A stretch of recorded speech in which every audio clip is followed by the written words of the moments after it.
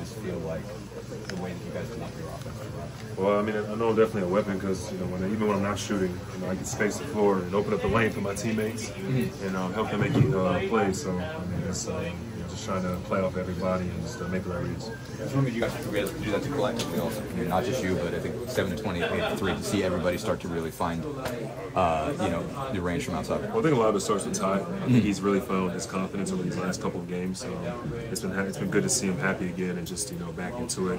One thing I really respect about Ty is that he doesn't really let a lot of the media or attention like that kind of stuff get to him. People are trying to make graphics and memes and all that crazy stuff of him missing shots, but I mean, it happens to every player in the course of the season. So he really stayed the course, and he's continuing to lead.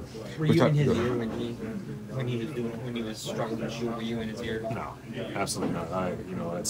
There was enough people in his ear. He's got great people in his corner, and I think that he's capable of working stuff out of it.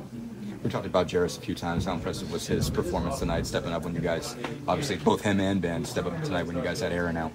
Again, I'm not surprised. Jarris is someone who's really been ready all season when his number was called.